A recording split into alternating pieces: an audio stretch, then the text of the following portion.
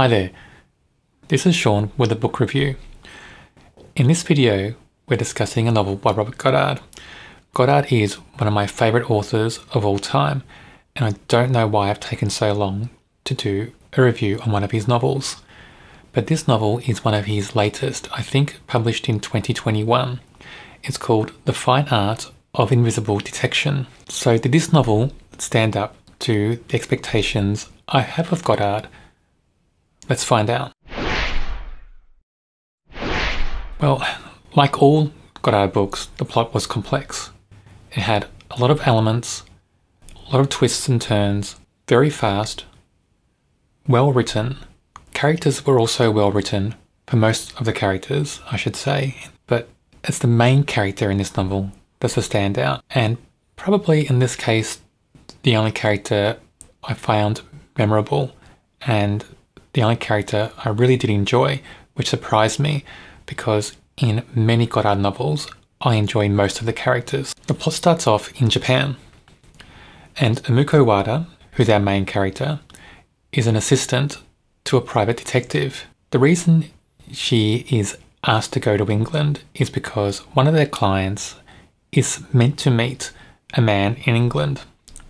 She can't go, so Umiko's asked to be her representative, or asked to actually impersonate her, to be more exact. When Umiko gets to England and goes to the meeting place, the man doesn't turn up, he's a no-show. Then Umiko finds out that her boss is killed, so straight away she's left with a choice. Does she stop the investigation, go back home, or does she keep going? She chooses to keep going, and the main reason at that point she does so is because at that moment the case involves something to do with sarin gas, and her husband in the novel was one of the victims of the sarin gas attack in Japan. So that throws us, the reader, into this story, and it's quite quick from there. It really doesn't let off the pace, and the character Umiko drives this story very well. She follows some leads in England, then sets off to Iceland as the story takes her there. And in each setting that we find Umiko in, we find out more about her character, but we also find out how well she does in the face of danger, and just how stubborn she is in this novel. She has some great character aspects, and this character, Umiko, is by far the best character that I've read in fiction for quite some time. I would love to see Umiko in more novels, and I'd actually like to see the character on the big screen. I think this novel would make a good movie just for that one character alone. But like all Goddard novels, it's not just one thing that's thrown into the mystery. We have many things, but in this novel, I think they're quite varied, maybe too varied, especially if you're new to Goddard and this is the first novel you've read. We have sarin gas, we have a man who may have died, who people think now is alive, that he faked his death. We also have climate change playing a part as well, and we have some dodgy business dealings going on. I mean, there's a lot to tie into this case and a lot to believe, for the reader. I don't know that Goddard does it all so well in this novel. I think it's just too many varied things trying to tie together.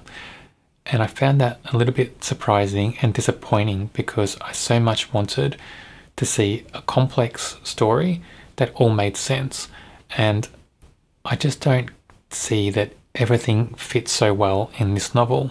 One of the good things about this plot and the way this story is written is how Goddard develops the character's history, and all the characters have a well-defined history. I like the way Goddard doesn't just give us chapters for history, because that can distract from the story.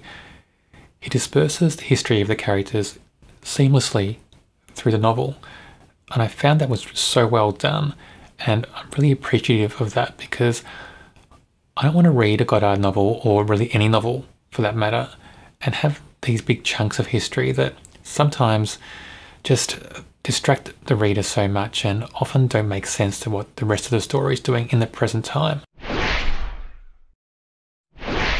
First off, the main character, Umiko Wada, a brilliant character.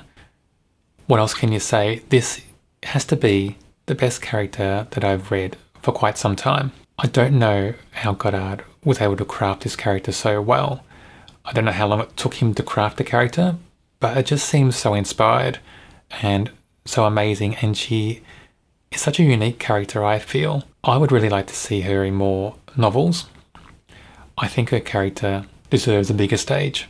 There are so many aspects to Umiko that are really fun and so well done. She's stoic, courageous, stubborn, very witty in her observations. So when we see things through her point of view, she often has very dry, witty thoughts. And I find that just quite clever, and it gives us so much of a look into her character, the way she handles things, even very stressful moments when she has a gun pointed to her head.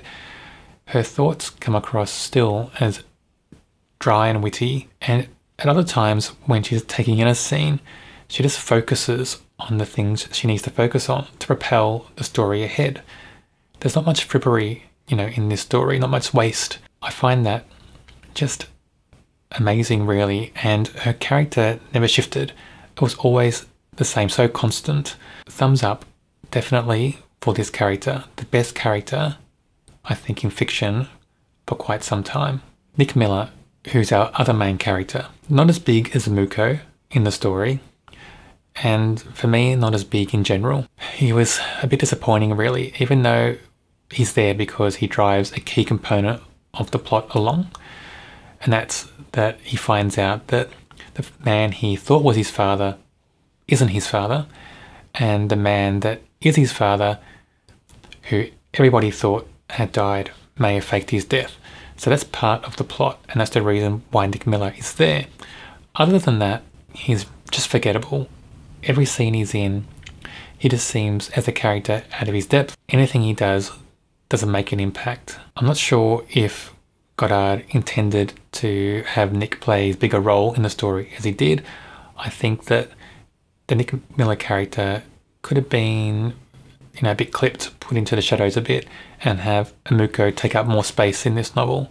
That would have made it a better read for me, because Umiko really shone as a character. Nick Miller was just a bit of a downside to this story, really.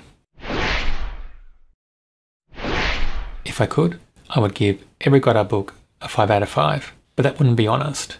And, we shouldn't make authors work for our reviews, shouldn't we? I give this a 4 out of 5. And the main reason for the 4 out of 5 is Umiko. That one character that Goddard's invented is just superb. The best character in fiction I've seen for quite some time, probably years, really. It was good, it was complex, there were twists and turns, there were surprise happenings, a bit of action. We expect all that in Goddard novels, especially one like this. But I think he kind of threw in too much to the story. He made it too complex with components that didn't link up as cleanly as I think he intended it to.